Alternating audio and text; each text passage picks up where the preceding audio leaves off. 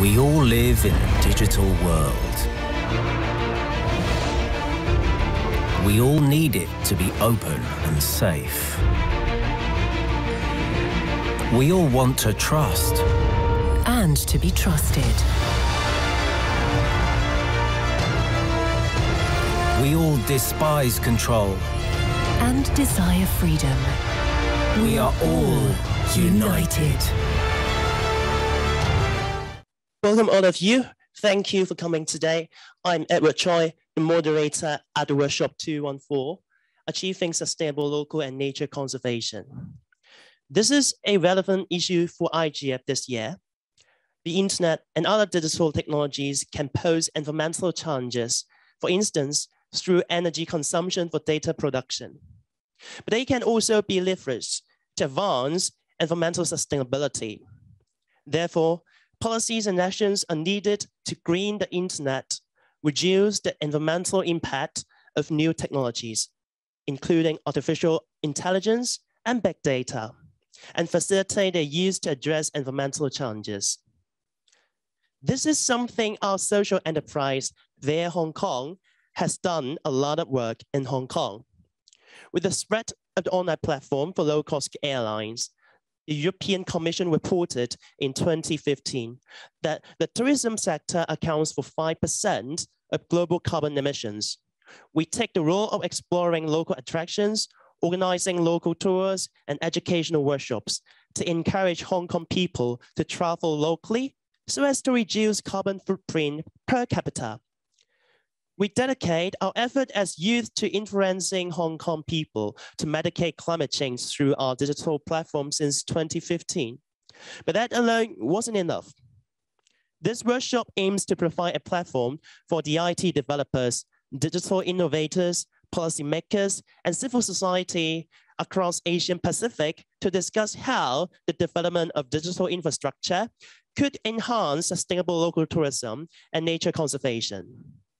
It is at the intersection of what government, business, technical community, alongside civil society do best, which is to help promote environmental education and build awareness on environmental sustainability within internet governance and digital policy spaces. I would like to introduce our co-organizers here. We have the Net Mission Ambassadors Program, which aims to bring together a network of dedicated young volunteers devoted to promoting and contributing towards a collaborative and sustainable internet and youth engagement on internet governance. We also have social responsibility practitioners, an NGO which aims to carry out social responsibility initiatives, promote the stories of practitioners, and to set up a network for SDG-related communications and implementation. Time to introduce our speaker. We have Mr. Purushottam Kanal, the chairman of the Nepal Telecommunications Authority, Mr. Kam Sing Wong, secretary for the environment of the Hong Kong Special Administrative Region, Ms. Natalie Chong, the co-founder of Fair Hong Kong, Ms. Tui Ray, the founder of Social Responsibility Practitioners, and Edmund Chong, the CEO of Dog Asia Organization. Each speaker will have their opening remarks, and after that, we will have a 25-minute panel discussion. Natalie Chong and I will report back and conclude with a youth statement with key takeaways. And Q&A session will come afterwards. May I first invite Mr. Tui Ray, please? Hello, everyone. Can you guys hear me? Yep, you can start. Okay. Hi, everyone from New York. This is Ray, founder of Social Responsibility Practitioners. I'm really honored to be invited to this session and to talk about the sustainable local tourism and natural conservation. So let me briefly introduce myself. I'm the founder of this NGO, and our organization aims to use youth power to carry out social responsibility initiatives to promote the stories of practitioners and set up a network for SDG-related communication and implementation in various ways, such as youth exchange, study, and cross-industry collaboration.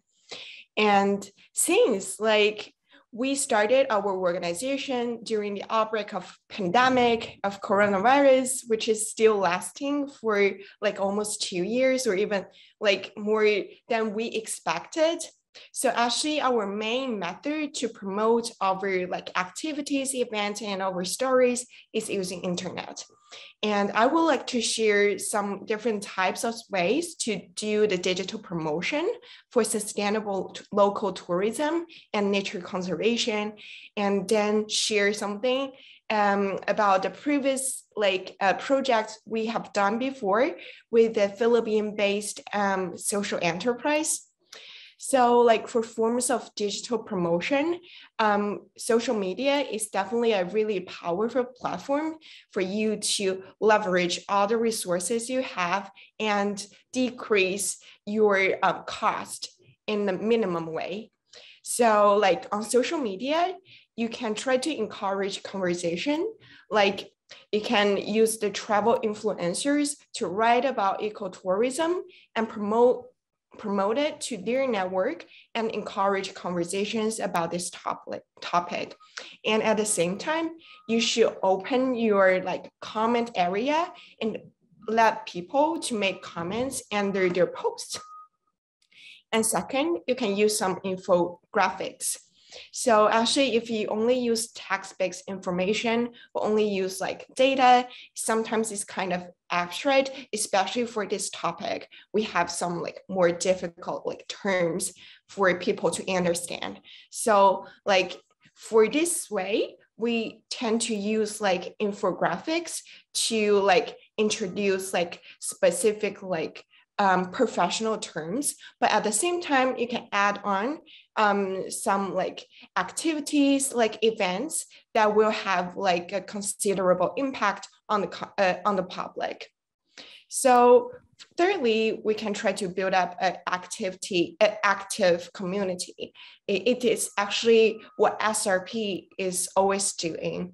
Like because we are in mainland China and most of people are using WeChat as their like social networking app. So we use WeChat to create multiple like communities. Like we just share our post and we organize like various like webinars, and people tend to join it, just like use internet instead of like we only meet in person, which may be a little bit impossible due to the coronavirus.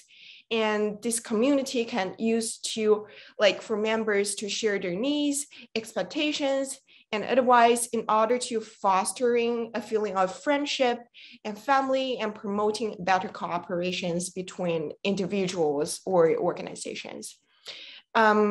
So that's basically the forms of digital promotion that I want to introduce. And in the later parts, I would like to like introduce more details about how we help the Philippine-based social enterprise to design a tourism package to like not only protect their environment, but also to increase its economy in the little island in Philippines. Thank you so much. Thank you so much, Ray Ray. Actually, I have followed the SRP WeChat page, so I can see there are a lot of influence, and yes, you had shared a lot of ecotourism related stuff on your page. So it is very, very insightful. Thank you. Thank you. Can I invite Mr. Edmund Chong, please, so you can talk about your initiative in Asia organization? Certainly. Thank you, first of all, for inviting. Very happy to share some of the work that we are doing at Asia. I wonder if I can show a little bit my screen, some of the things. But okay. Well, one of the main things that Asia does is, of course, operate the Asia top-level domain, and that's part of our core operations, but actually all of our income goes back into supporting internet development and adoption around Asia. One of the areas that we have been supporting is sustainable development, especially sustainable development goals. And since 2016, when the SDGs were put in place, actually Asia has been supporting a project we call Ajitora. And it starts with tiger as a symbol of Asia, but also focuses on sustainable development and also sustainable tourism to many extent, especially before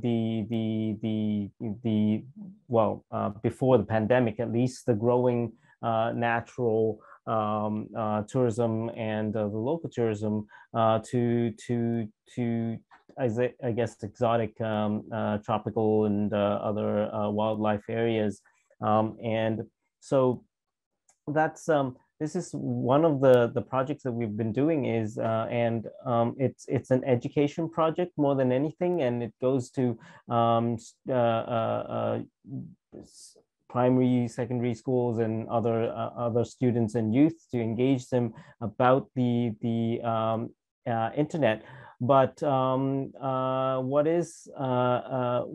we've recently been doing is a eco internet initiative that we have been working with AP-NIC Foundation and HBS. We're very excited to have HBS help fund our work in this area. And of course, AGI is involved in this as an advocacy for an eco-internet. Just quickly, it's won't go into the presentation. Actually, this was presented earlier at at a different session here at the IGF. And what it does is that it looks at the situation of online and how the internet actually has an impact on carbon footprint. But the question we ask mostly is how the internet footprint actually replaces a lot of the physical footprint that we do, and how the power grid is such a big issue. One of the things that we also observe is that the capacity and the bandwidth of the infrastructure is important, but most importantly, how we think about the digital economy advantage. So we put together a pilot for a indicator on how eco-friendly really is the internet for different jurisdictions, looking at three axes: economy, energy, and efficiency. And we took as the pilot study, we actually took 6 jurisdictions or economies, and we looked at the situation, how the percentage of the digital economy versus the internet carbon footprint. And here you see the scores of different regions.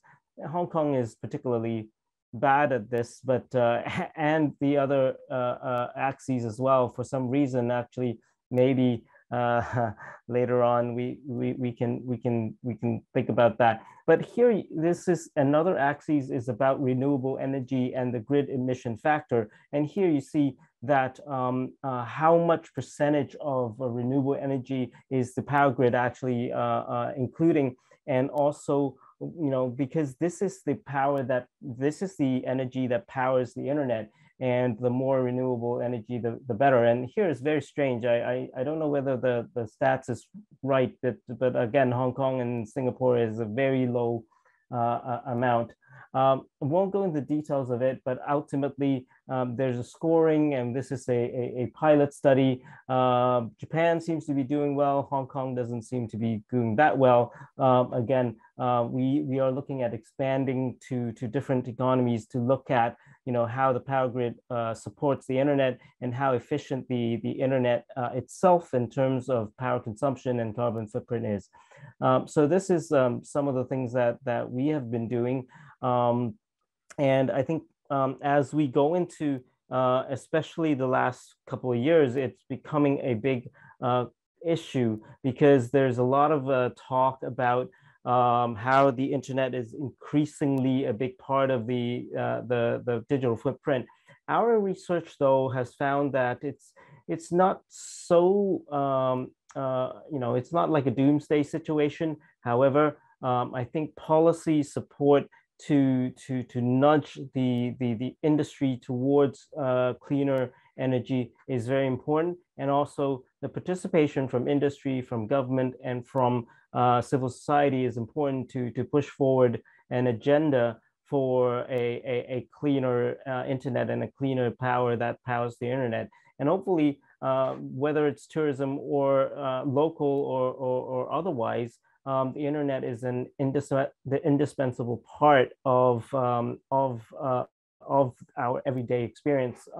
So making sure that the internet is powered with clean energy is a big part of our advocacy work, and also hopefully it's useful for the conversation.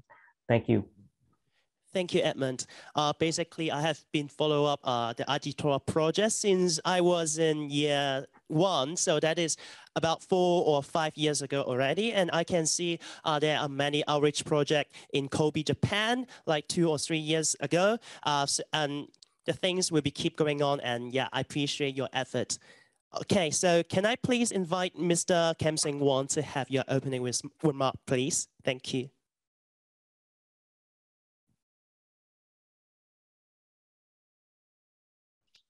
Can you hear me? Yep, very clear. Okay. Okay. Let me open my PowerPoint. Is it okay? Please allow my PowerPoint. Not yet. Okay. Please confirm. Can technician team to see if there are any issues like, yeah, Mr. Won seems cannot share their screen. Okay, so the team kindly asking, inviting you to, to share the screen again to see if there is any problem. Or yes, I can, okay.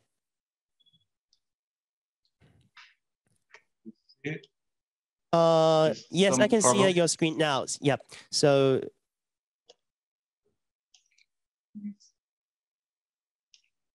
some problem.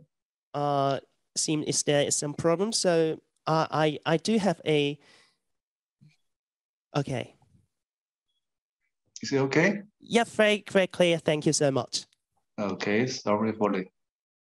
Okay. Nice to hear the sharing by other people. I would like to start with that. Hong Kong is a highly urbanized city, but in fact, we only have urbanized about 25% of our land. That means the rural and countryside areas accounts for about some 70% of our territory. It's one of the pictures showing our Hong Kong's global geopark. And this year we celebrate its 10th anniversary. It's recognized by the United Nations UNESCO. So welcome to Hong Kong to visit it. It's very beautiful. And I, as the Environment Minister, look after climate change, energy, including the renewable energy. I would respond to the comment about renewable energy, as mentioned earlier. And I'm also looking after air quality, biodiversity, waste management, etc. So ecotourism is part of our agenda item under the biodiversity and nature conservation. And I would like to highlight that we also issued the Smart City Blueprint 2.0 last year and updated our climate action plan this year. Overall, we set a target to become carbon neutral before 2050. Currently, in fact, in Hong Kong, the zero carbon power mix accounts for about 25%. Although our renewable energy mix is relatively small due to the geographical constraint, if we account for the net zero carbon power source, it's about 25%.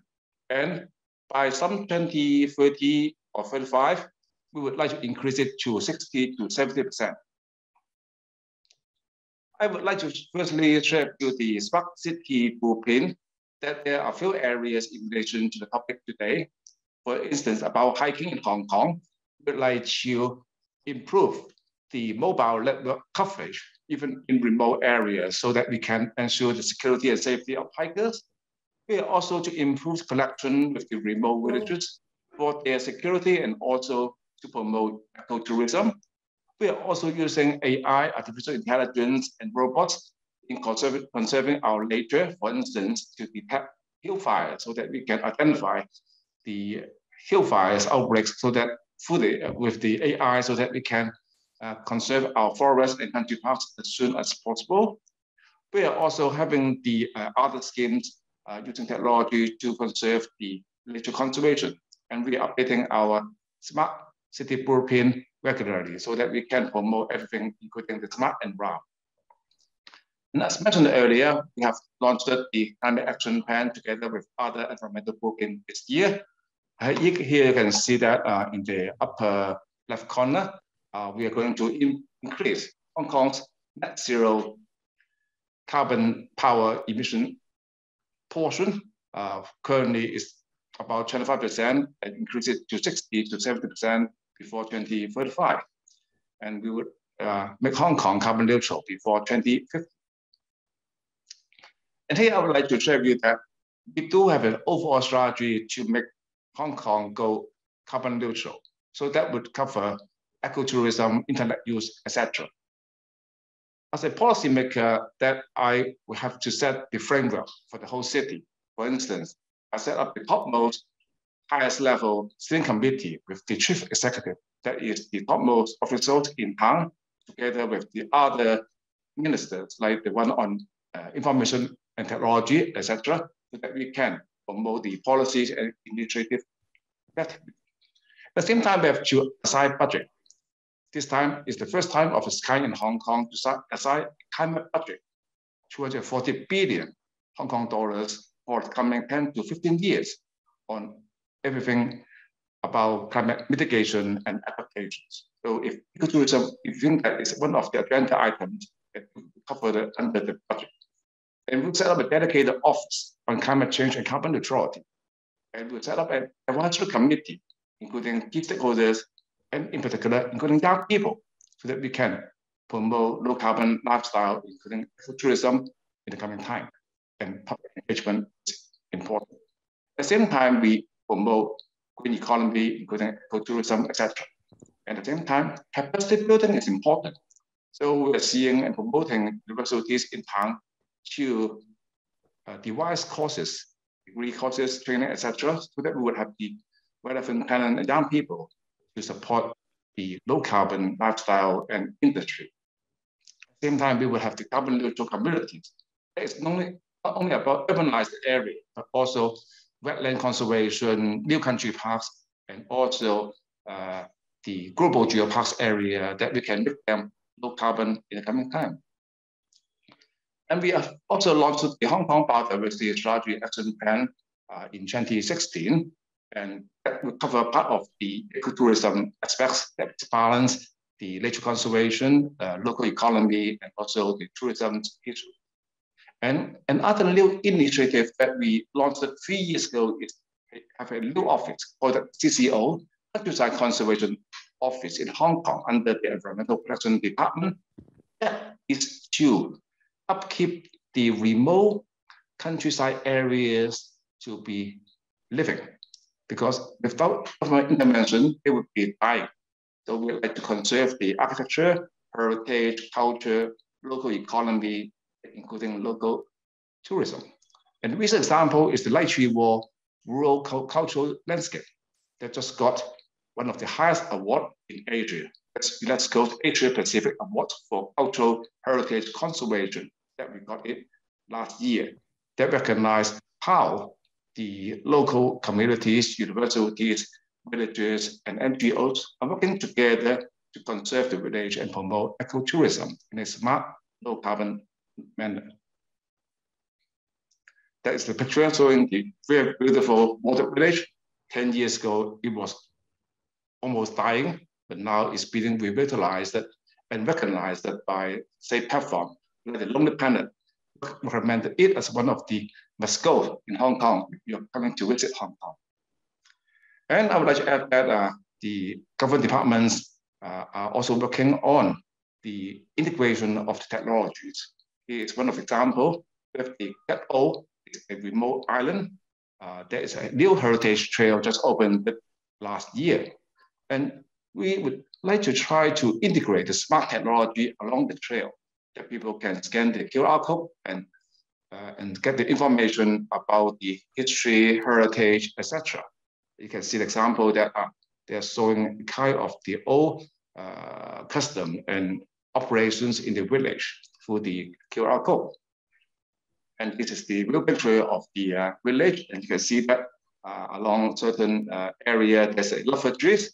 So if people are going to scan the QR code, you may find your lover. And I would like to end with that. We have just launched a new policy area, as we call the Northern Metropolis Development Strategy.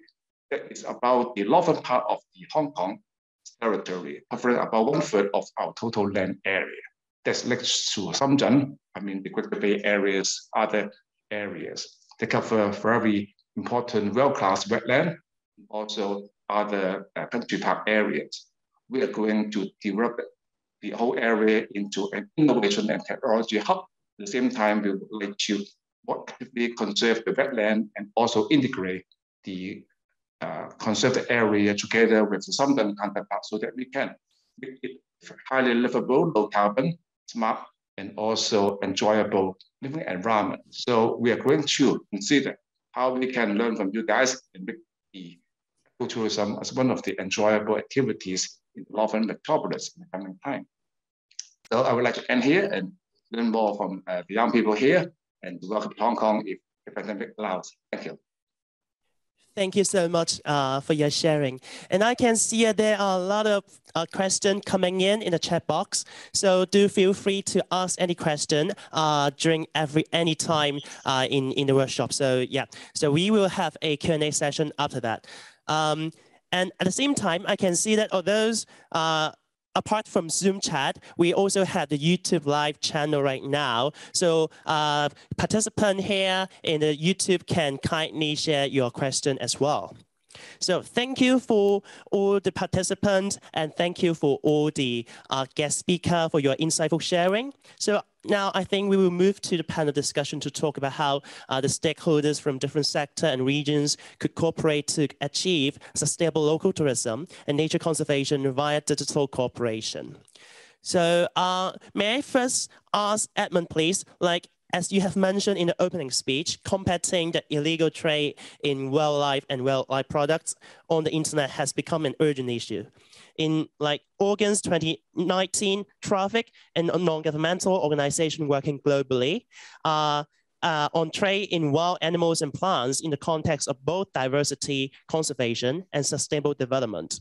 So it is published by, it is a study published titled Combating Wildlife Crime Linked to the Internet, Global Trends and China Experience.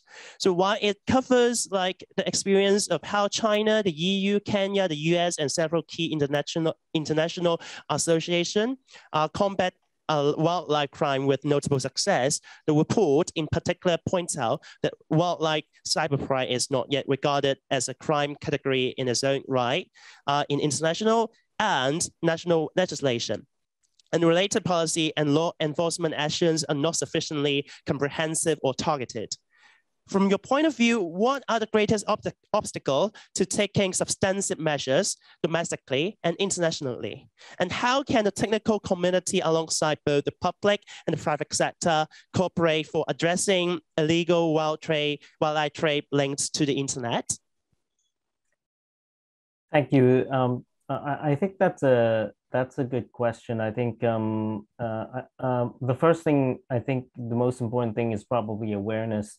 The community that we're dealing with, especially when we talk about the ISPs and hosting providers and platform providers, are simply, this illegal wildlife trade hasn't been on their radar screen. There are if you walk around the IGF, you would see, there would be a lot of talk about cybersecurity. There would be a lot of talk about privacy. There would be a lot of talk even about child sexual abuse material, protecting the children. However, the wildlife trade issue is not a high priority issue.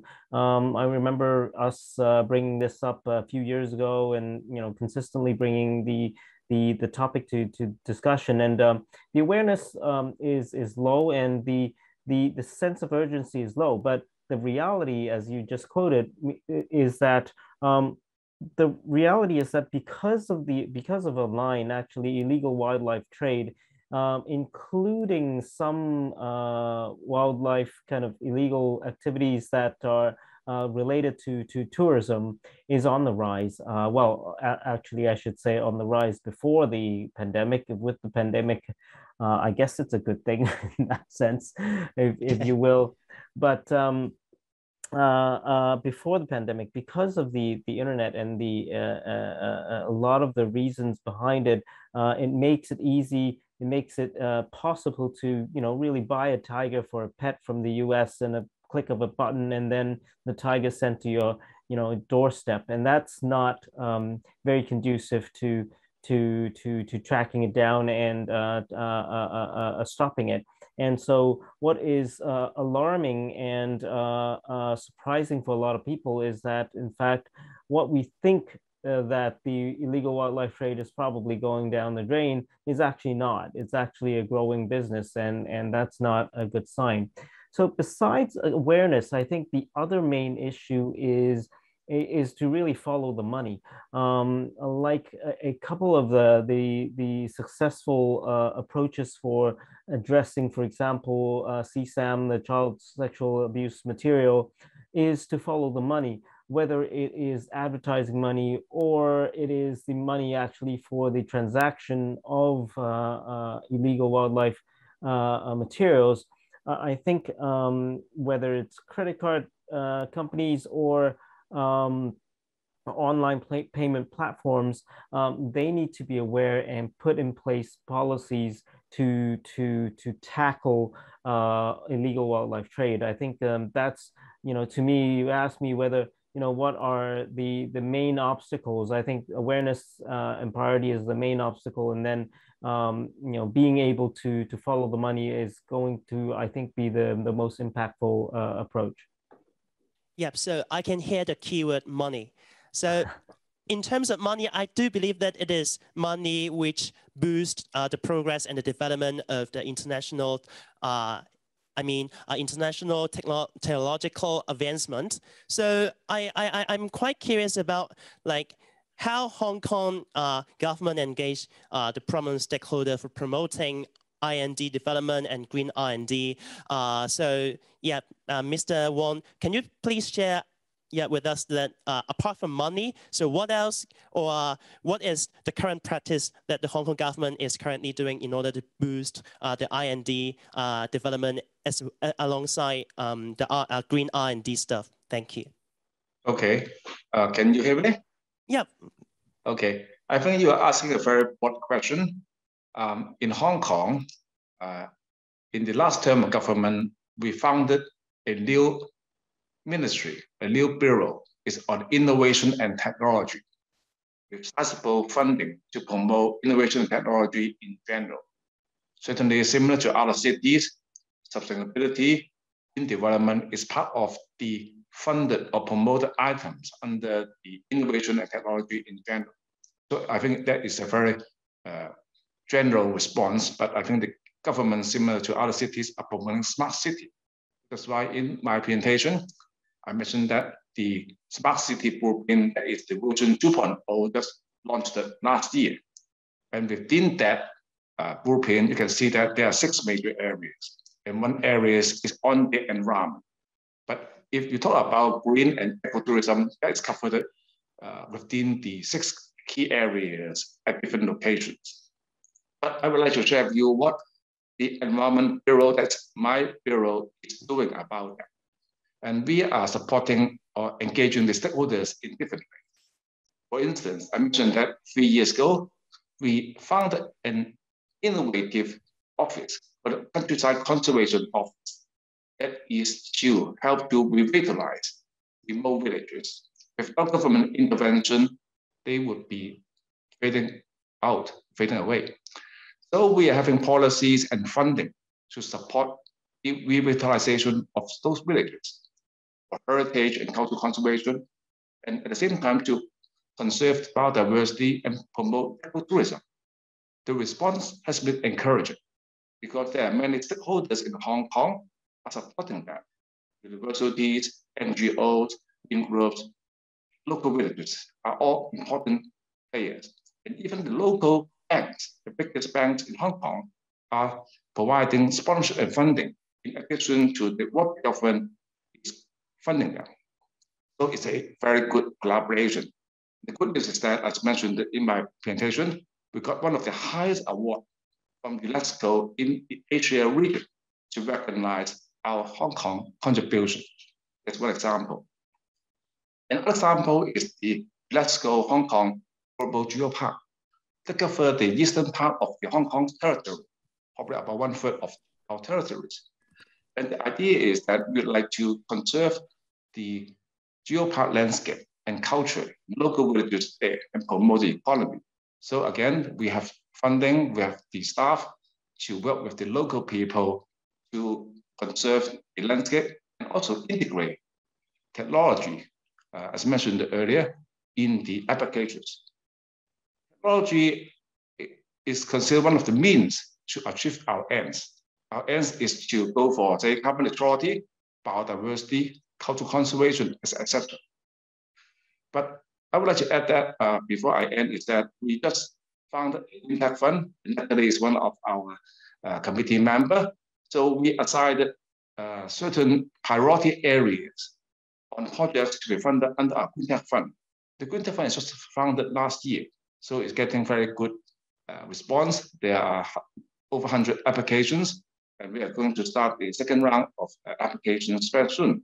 So in short, we are having different policies, funding, etc., to support the application technology to meet our ends on conservation, on carbon neutrality, ecotourism, etc. Thank you, Ever.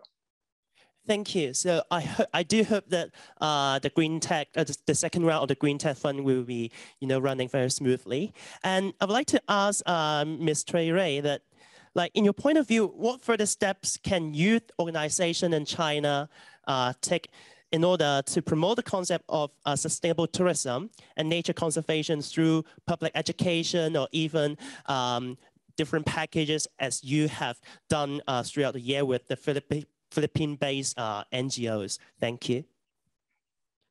Yeah, thank you for the question. So I think first of all, we still need to increase the awareness among youth, because nowadays youth know sustainable development goals, but they still don't know specific like subtitles of it. They don't know like, yeah, I know gender equality, I know environment, but how can I like engage in it and implement some concrete steps and projects? So I think it's really important to let youth to know what are SDGs, not only the concept, but also like the specific plans to make it come true.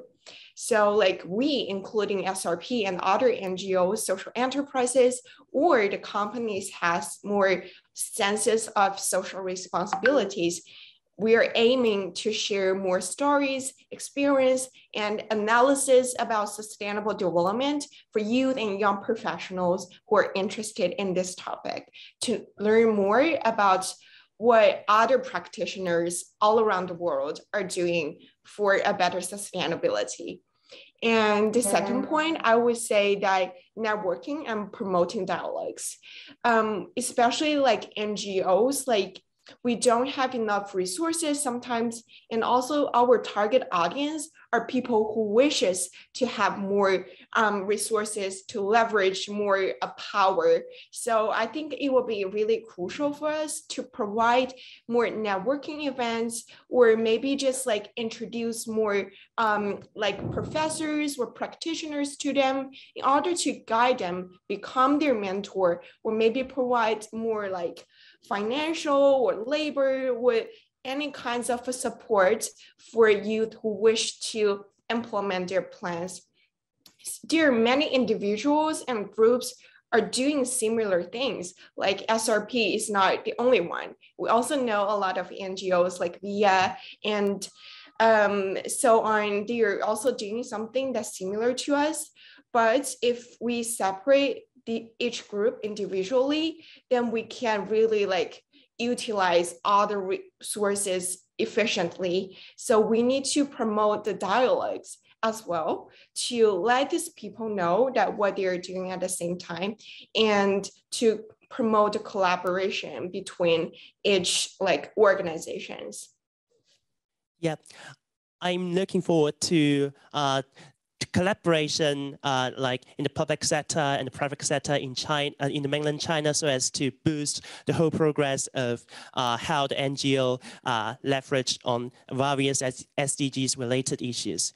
And I think is the end of the panel discussion, because I have seen that there are a lot of questions coming in a chat spot, and I would like to spend more time like allowing the guest speaker to responding to those very insightful questions. So I think Natalie and I will wrap up. So Natalie, it's your turn, please. Great. Thank you so much, Edward, for hosting and moderating this session.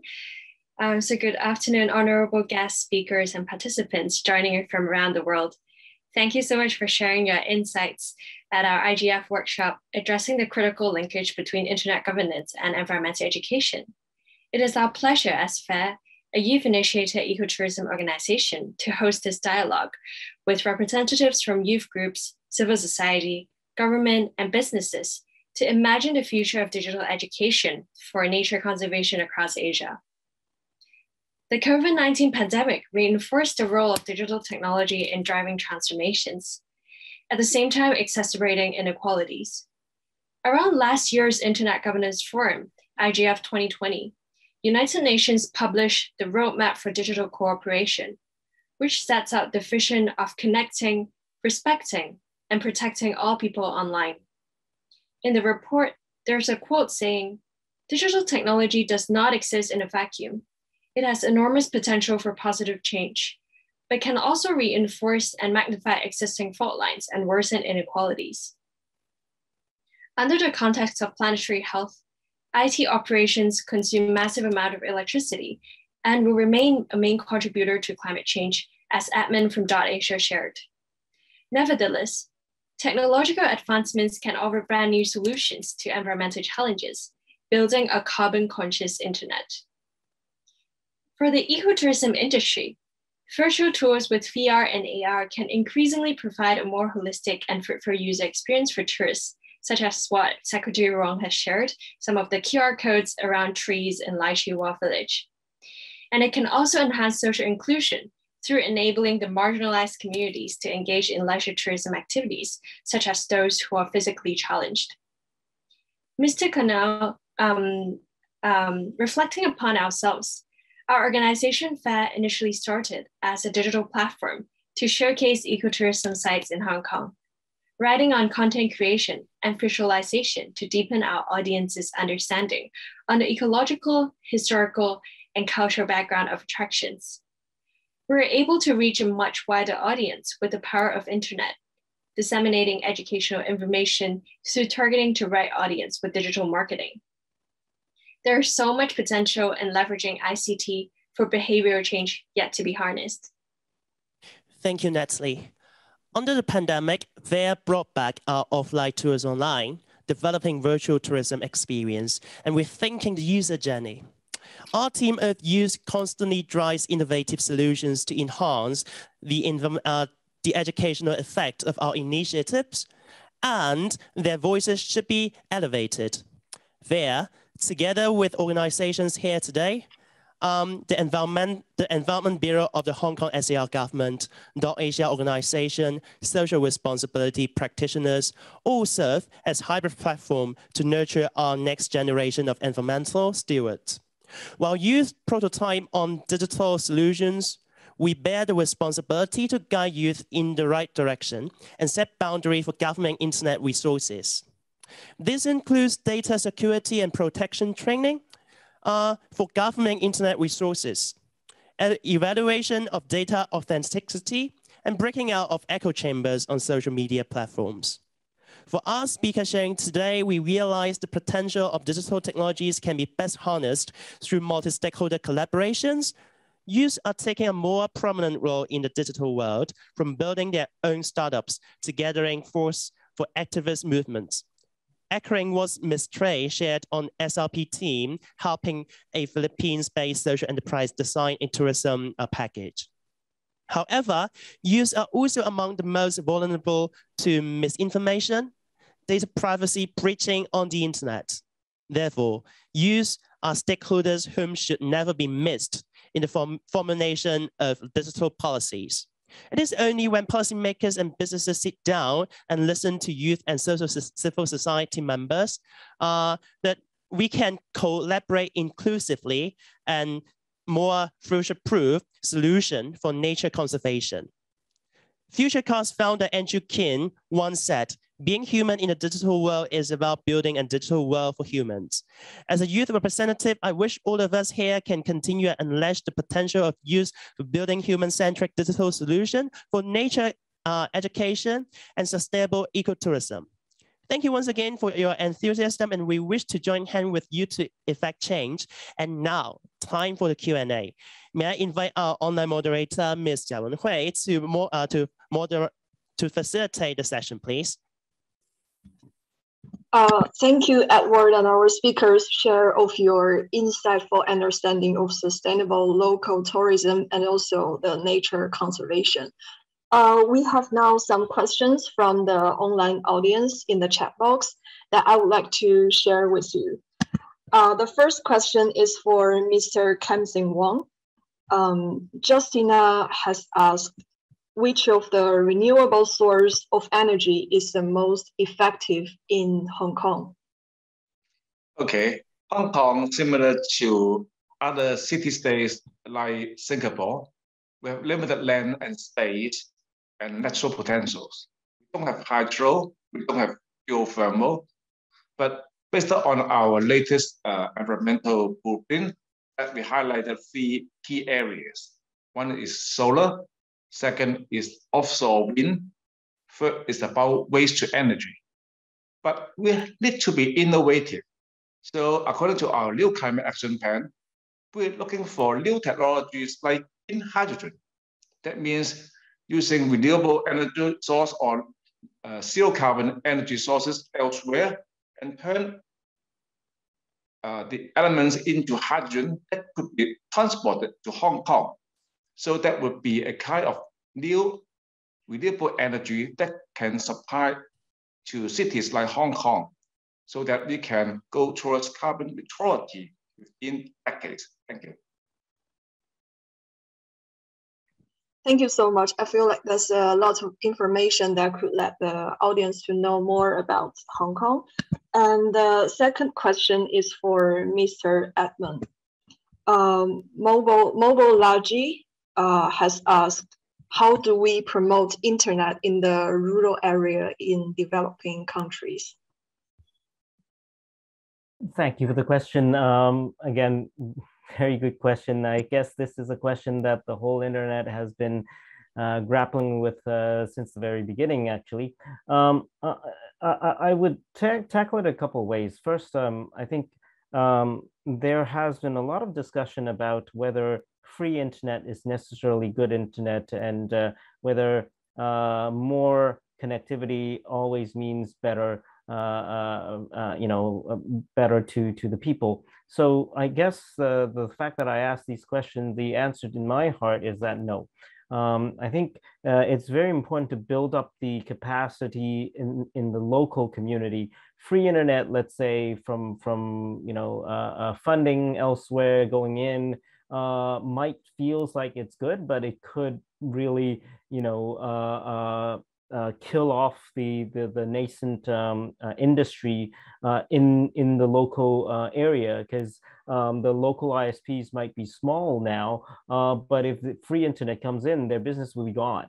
And once the business environment is gone, it's very difficult to build that back up again. So I think when you think about funding, which is important, it needs to build up the industry locally rather than replace them with free services. And then also free services needs to be really open services.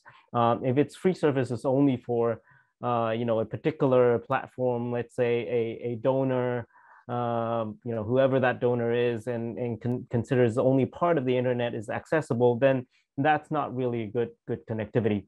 On the topic that's related to our topic today, I don't know whether I still can share. Oh, yes, I can. It's also important to think about the energy efficiency and stuff. Earlier, I mentioned an important aspect. We looked at the efficiency of the bandwidth and connectivity as well. And in the earlier session, another colleague from A4AI, it's a affordable internet initiative, it looks at the situation whereby when you think about carbon emission, what is the reality is that when you build the infrastructure, the basic infrastructure actually occupies more part of the carbon footprint. So the more people you can service, in fact, the average carbon emission per user goes down. So this is one thing that is important for our topic today, I think. So when you think about internet access, you have to think about the infrastructure development that supports more users. The other thing to think about is about sharing that infrastructure. Just like when I mentioned that the efficiency and the effectiveness of the infrastructure of the network is important, sharing that network is also important. I'm just pulling this presentation from someone else here, but here's some policy recommendation for a greener internet that as you deploy internet connectivity to developing regions. And one thing to remember is that when you talk about the rural areas, it also means that electricity is difficult to get there as well. And today, a lot of the immediate thinking is that you would pull in diesel, power generators to power the towers to provide connectivity. But I think we need to really rethink that, even especially for developing areas. Think about renewable energy, think about solar energy, think about hydro, think about wind power, and use that to power the infrastructure that goes into the rural areas. There is no reason why that cannot be done. A lot of the, I think as we think about how to deploy internet into the rural areas and developing areas, we should also bring the eco-friendly internet concept into that deployment. So I guess those are really my points. I think that it's not just about providing free connectivity. It's about developing the industry, and as you develop the industry, the power that powers the internet is the critical part, and we should think about utilizing carbon neutral or renewable energy sources to power the network. Thank you so much for your answers. The next question is for Cui Rui.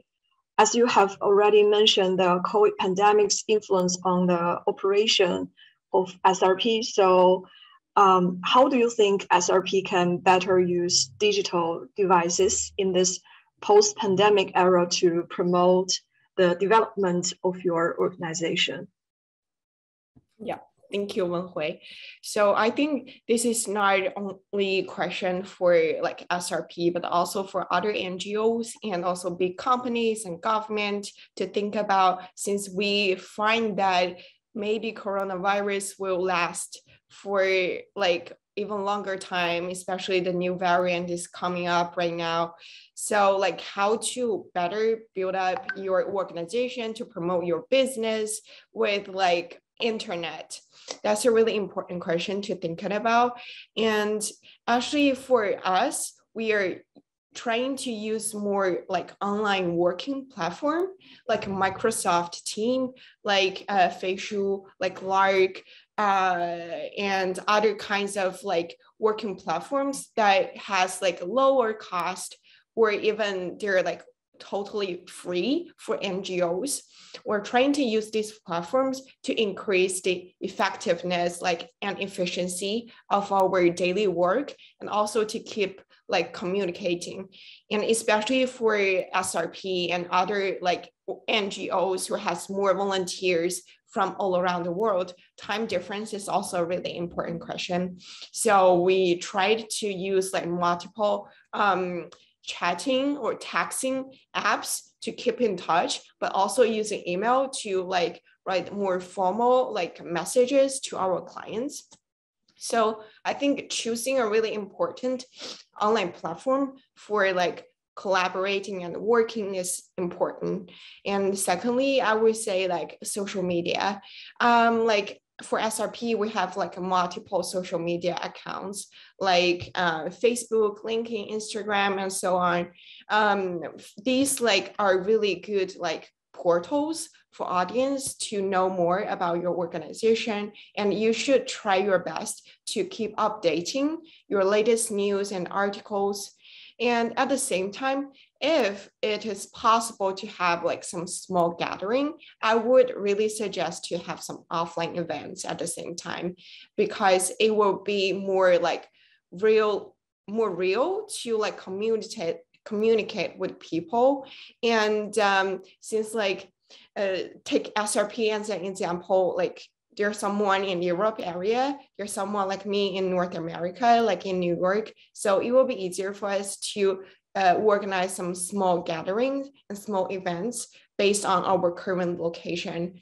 So I would say digital methods will be a huge part of our future work, but I just hope that a little bit of offline events can be engaged in it to promote a better efficiency. Thank you. Thank you, Surrey. The next question is for Miss Natalie. We have already seen there's a long question from Miss Chrysos. Miss Chrysos, she has asked a question with a case in Greece. So, Miss Natalie, are there any ways of achieving sustainable tourism without excluding low-income people from the tourist areas?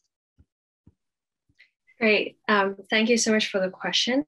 I think this can be addressed by one of the best case study in Laishiwa village, where we're able to bring back some indigenous villages to the village by attracting them, providing them with some employment opportunities, for example, cooking traditional Hakka meals, running their own coffee farm, because now we're trying to rebrand these kind of agricultural products into a new tourism product. So through this kind of branding and marketing that we can provide assistance to local farmers, it is actually a good way to bring back local farming and agriculture to life and to create extra income source to villages.